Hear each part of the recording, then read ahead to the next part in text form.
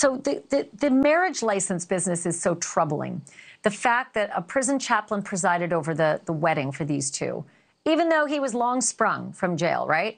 And then that one of the sheriff's department employees who lists sex offender registration as part of her LinkedIn, and we're assuming they're the same people, it's the same name, right? What did Ivy's family have to say about that?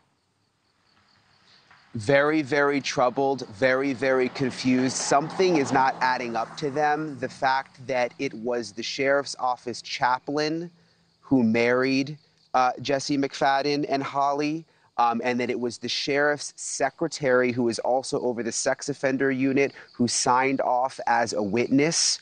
They don't understand it, and they're very, very confused. Listen to what they told me. There are some weird things that don't make a lot of sense, like the chaplain signing off on the marriage certificate and the witness being the sheriff's secretary. Have you been able to sort any of that out? From my understanding, she's also, or the secretary is also the same person who is in charge of registering sex offenders as well. And the secretary is the one who's supposed to schedule visits and do all that.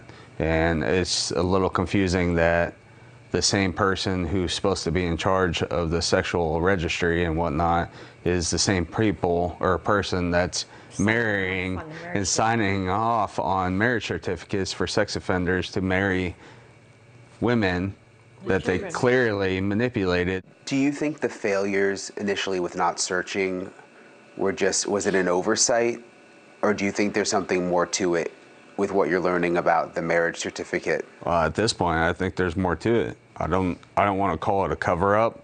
I think it was, they already knew, and they just wanted to do a light investigation and say, yep, we found their guy, that's it. There's no other story here. But yet we now know there's a lot more to the story that they didn't want to investigate, and that is the question, why? So they don't know the answers, Ashleigh. They wanted to clear something up. They're not getting additional information from the sheriff's office or from the state now investigating. They only know what we know. We're going to be on the ground here really trying to figure out this marriage license thing, because it's very, very strange. All of it. Why they haven't given press conferences, why they won't answer questions from the press, why they blame the press for misinformation when all we've been doing is begging them to do their jobs and then tell us why they haven't and what is happening. It's been confounding to me. And then to see that there's a connection between law enforcement and this filthy beast is extremely upsetting. The other question I have real quickly, Brian, is that Henrietta, Oklahoma is a population of 5,600 people. That's little. I can't understand how that small of a community, how it can't be rampant information that that guy is a sex offender and he married Holly down the street with the 3 kids. How that isn't just all over the place. Listen, I know it's surprising. You'd think in a small town there are a lot of sex offenders around here, though. We've gone through the list. Justin, Ivy's dad, was telling me even after the murders, they were at their other son's kindergarten graduation. There was a sex offender, he says, in the audience. The principal had to come out and tell that man to leave, someone who they say had been at the school before. They believe if these murders hadn't happened, they wouldn't have even been noticing and tracking these guys the way they are right now.